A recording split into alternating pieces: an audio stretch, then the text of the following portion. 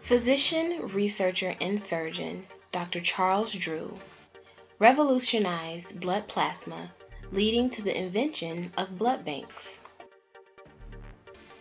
After becoming a doctor, Dr. Drew went back to school to complete his PhD on blood storage.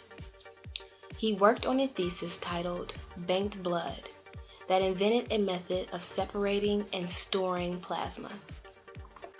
During World War II, Dr. Drew's techniques and practices were used in mass transfusions and processing methods. He later went on to lead in the American Red Cross Blood Bank. Thanks to Dr. Drew's hard work and research, thousands of lives have been saved.